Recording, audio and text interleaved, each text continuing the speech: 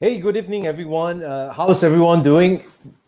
Trust you had a good day. Well, for those of you who are in this part of the world in Asia, well, we've come to the end of the first working day in the second week of the new year.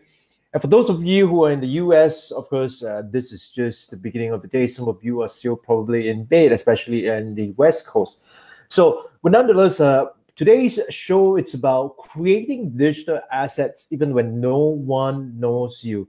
I think one of the key things that we get caught up with is that when we first starting out and when we first start creating content here on Facebook or Instagram or LinkedIn or YouTube, the question is nobody knows us. So when we're putting out content itself, so how do we get people to actually pay attention to us?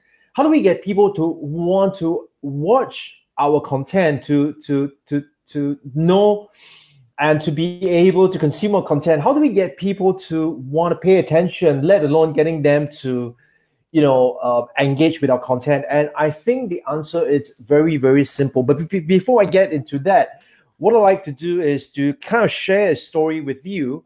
And this is a personal story of mine. So, it comes straight from me itself. So the story goes like this. I was a consultant for schools here in Singapore, and I started in 2004.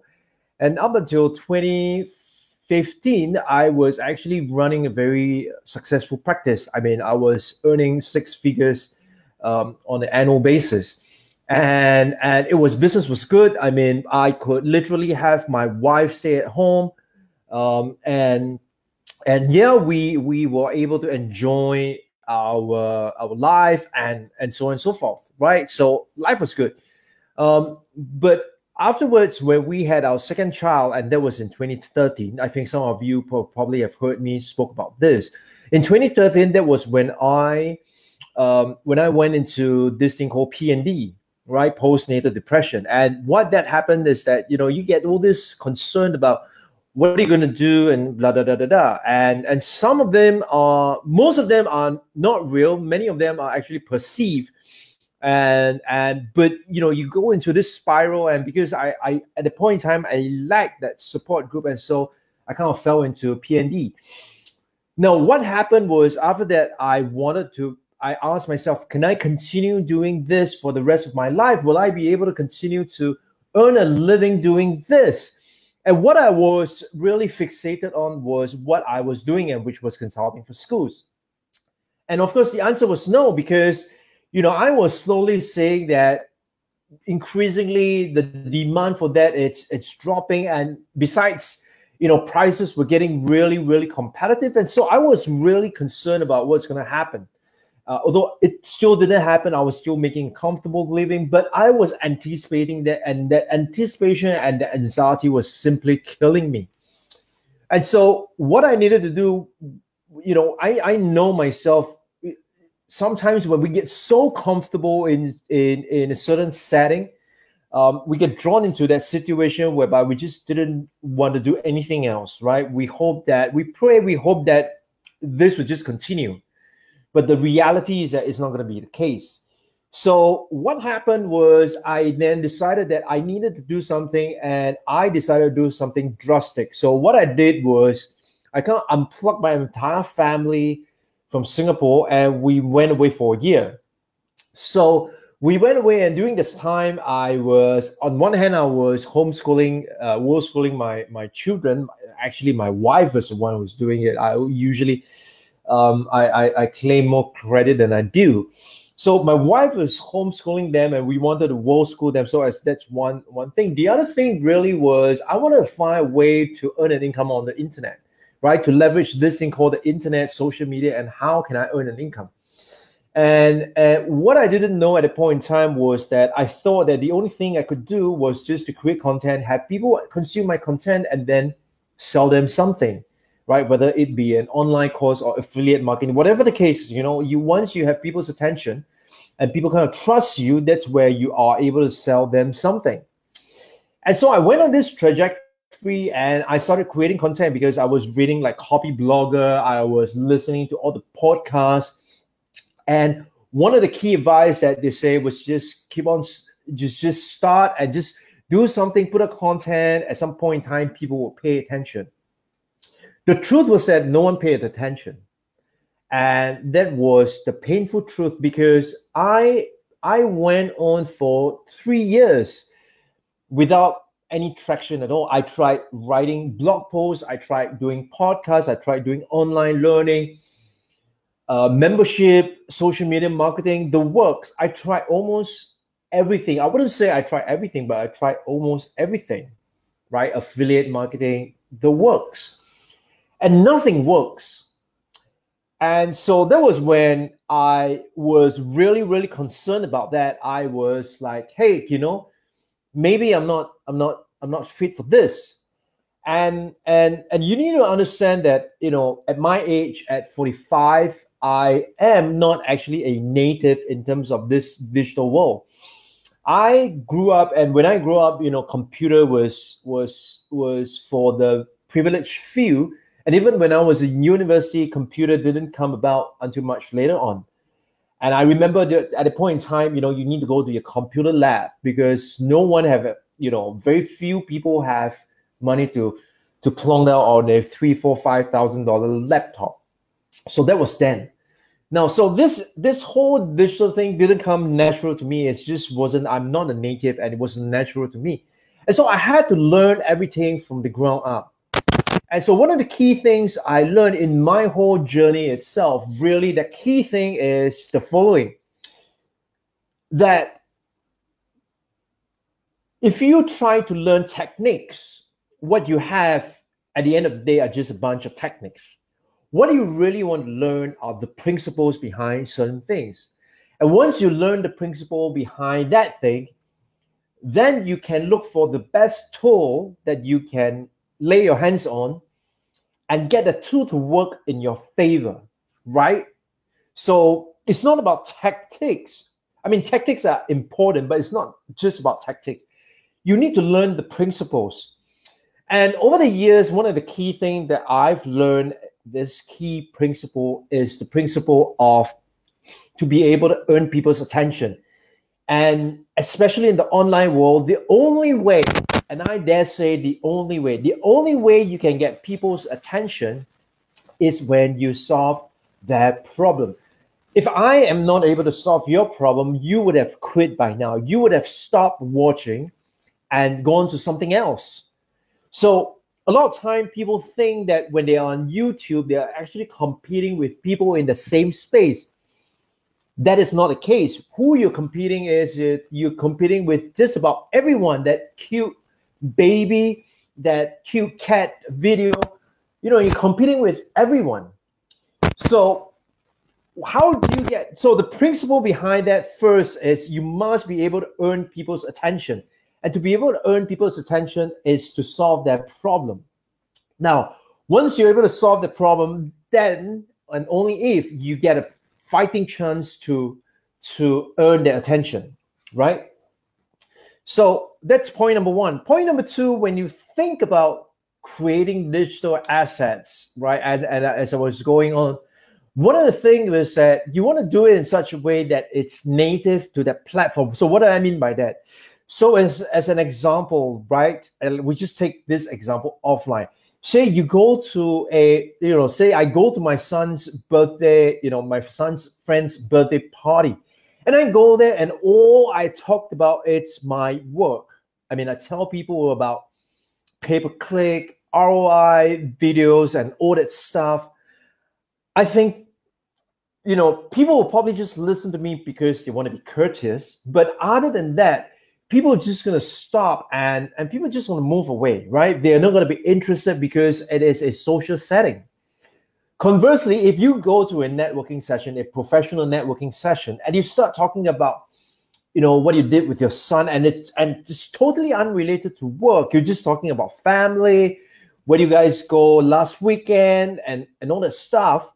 I think people are going to find it socially awkward, right? So the point here is that you need to treat every platform and to be able to respect the platform nuances, right? So when you're on Facebook, what you talked about when you're on LinkedIn, what you talked about when you're on Instagram, what you talked about.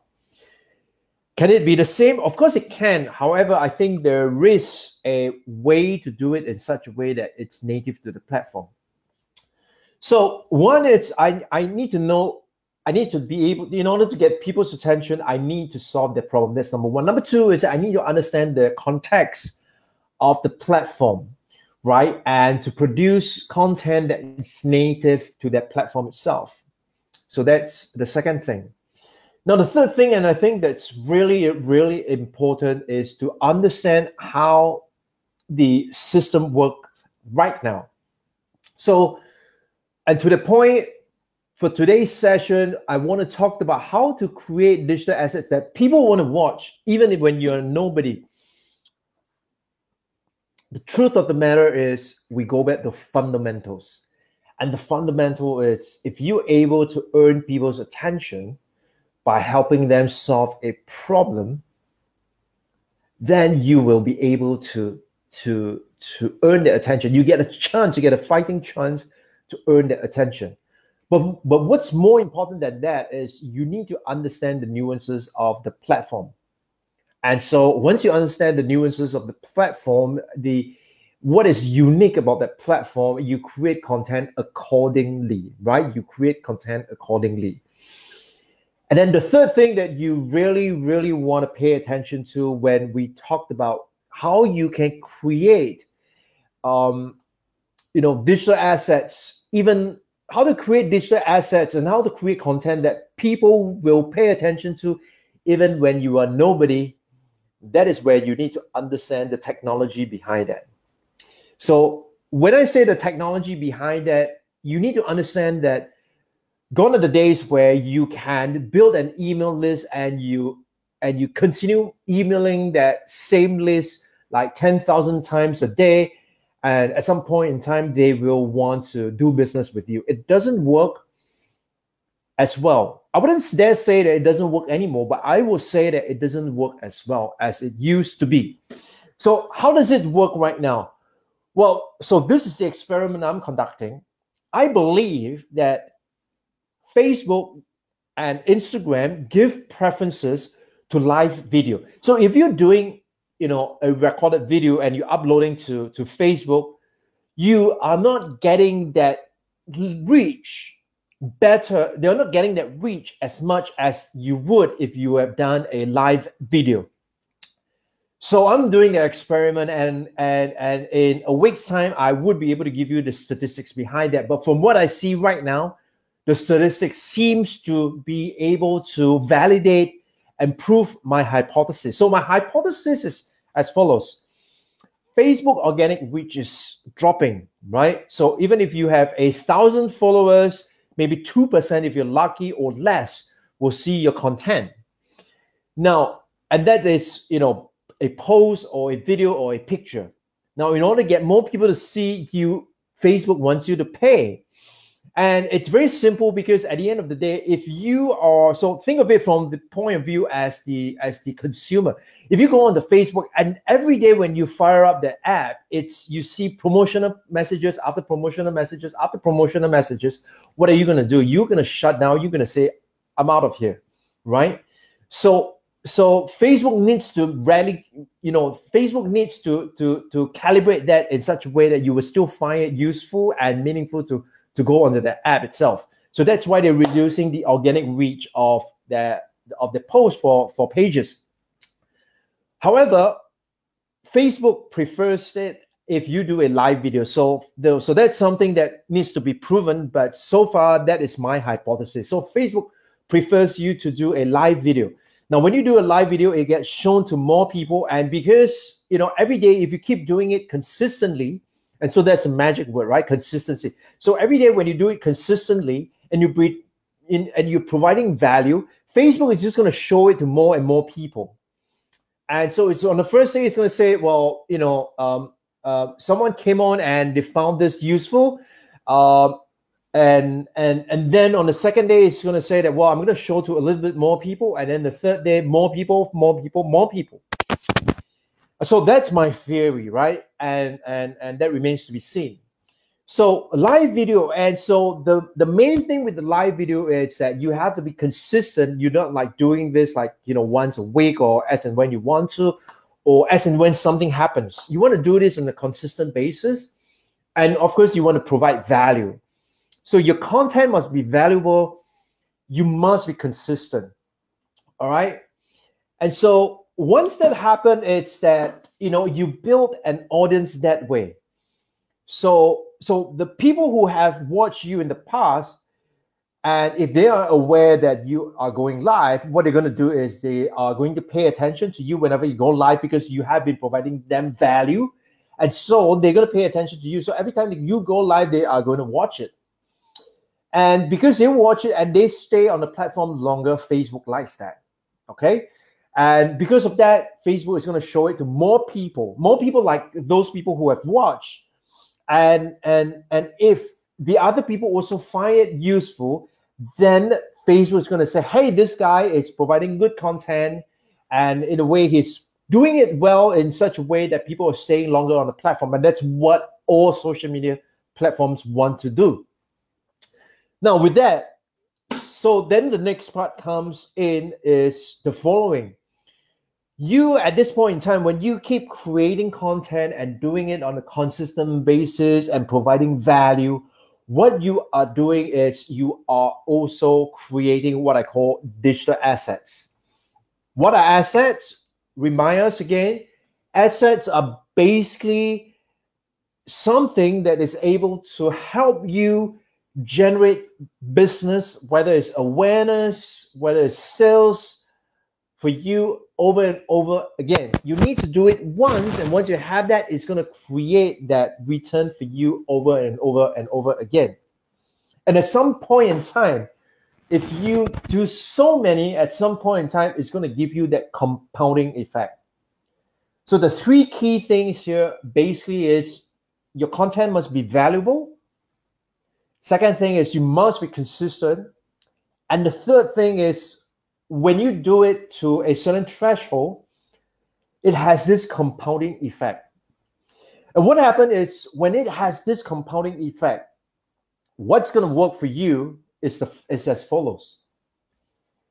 People are going to go back and they're going to watch your earlier videos. So Facebook, right? Facebook has this function that allows you to create a playlist. So people are able to go to, say, you know, right now, if people go to my playlist on creating digital assets, if they are now watching episode 4, they would then be able to go back and watch episode 3, 2, and 1, right? And so when they do that, they are getting to be acquainted with you. And if you provide value, they're going to say, wow, you know, this guy is good. And they're going to tell their friends, or they're just going to stay on the platform longer and longer and longer. So how does this link to creating digital assets that people want to pay attention to, even if you are a nobody? Here's the thing, right? Here's the thing. Creating digital assets that people want to pay attention to, even if you're nobody, number one, you create content that is valuable to people. It solves my problem. Number two, you are consistent, right? You are consistent. You show up day after day after day after day. You are consistent. You fix a schedule and you be consistent about it. Number three, once you build it up to a certain level, like for me, I have created more than 180 videos on LinkedIn in 2018. And so when you build up that much content to a certain extent, it has a compounding effect. And the compounding effect is triggered by the fact that when someone discovers your content, and if it's useful, what they're going to do is they're going to look back at your previous pieces of content. And if you make it easy for them to go back to the previous pieces, that's even better.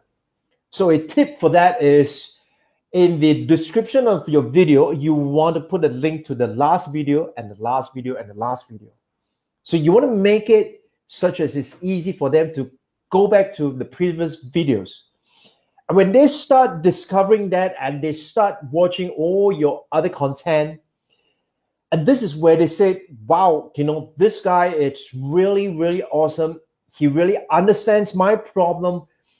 He can, I believe he is able to solve my problem. I am going to reach out to him.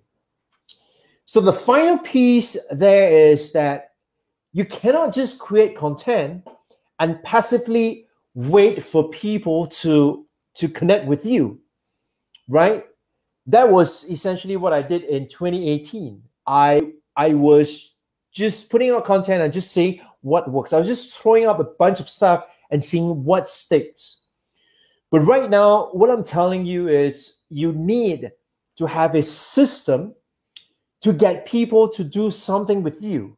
And that something could be book a consulting, book a strategy call with you, meet you one-for-one for a brainstorming session, to do a sales call, to jump on a sales call, whatever the case may be, right? What is your process of securing a customer?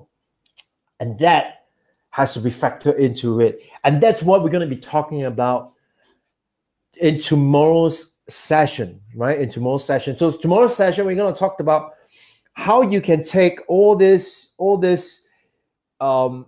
things that you have created and then putting it into whichever social media, and then to be able to leverage that and earn a customer. So Liming on Facebook and Mark on Instagram. Hi, how are you? Thank you for watching. I am so glad you are here. And I certainly hope that you are getting great value out of this. If you have not seen my other 3 episodes of the live video, please head on down to my Facebook group, my Facebook page. And I'm just gonna type it here. I'm just gonna type it here on Instagram. So you want to go to my Facebook page and look at the rest of the video. The other thing is that you know, I have a Facebook group which I just started, and that Facebook group, it's called Creating Digital Assets Strategies for Entrepreneurs, right? And if you have not already joined a group, I want to urge you to consider going into that group, because what we're going to do following this is we are going to be talking about strategies of creating digital assets. And you definitely want to know the strategies of creating digital assets. So why create digital assets? You want to go back to episode 1 and 2 of the live videos. I'll put a link there. You want to go back to episode 1 and 2 to look at that. Episode 3, essentially, I talked about the strategies. And so this is episode 4. So let's see if you've got questions for me on Instagram, right? Mark and Jinchen, if you got any questions for me. What's the name again? The name of the Facebook group, it's called Digital Assets Strategy for Entrepreneurs. I will send you a PM, Mark. I'll send you a PM to take a look at that Facebook group. Any other questions you have for me pertaining to, you know, creating digital assets, strategies, and all that good stuff? If not, I'm going to call it a night, because there are other things that are coming my way. There's some other work that I have to get to, right? But this is really, really good stuff. Make sure you follow me, or you like my Facebook page and follow me, right? Because what's going to happen is I'm going to be doing this series of Facebook live video, and I'm going to be sharing the statistics with you, what works, what doesn't work. And then, of course, towards the end of this, I am going to invite you to come on the webinar that I'm going to be doing, where we go deep dive into this aspect of creating strategies. So there are 3 parts to that. Basically, the first part is you want to not trade time for money, right? You want to do something else, because if you're trading time for money, you have a cap, you have a cap. You have a limit to how much you can earn, and you have also a limit in terms of how much you can charge. So if you're trading time for money, that sucks. And besides, when you stop working, the money stops. That sucks even more, right? So the first part really is you do not want to be trading time for money. The second part I'm going to be talking about is how to create digital assets.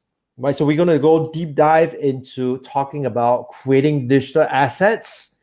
And then the third part is I'm going to be talking about how to leverage and monetize those digital assets. Okay, so there will be a webinar that I'm conducting, and that's going to come later part of this month. The date hasn't been fixed yet, but it's likely going to be on the 21st of January, right? The 21st of January. So why I say it likely, it's because I want to be able to give sufficient time to do this experiment, to collect sufficient data, so that by the time I come on 21st January, I would have sufficient, at least some data to show you what's working and what's not. Okay. Now, great, Jinshen, do go watch the other videos on Facebook. And to answer Mark's question, how do I stream live simultaneously, right? Simulcast on Facebook and on Instagram? The answer is very simple: a phone and a computer. All right. So that's it for you. That's it for me here. Thank you for watching, and really appreciate you taking time to watch this. Leave me a comment. If you like this, give me a thumbs up. If you want to be notified whenever I go live or I put up a video, make sure you subscribe if you're on YouTube. All right. Speak to you soon. Bye-bye.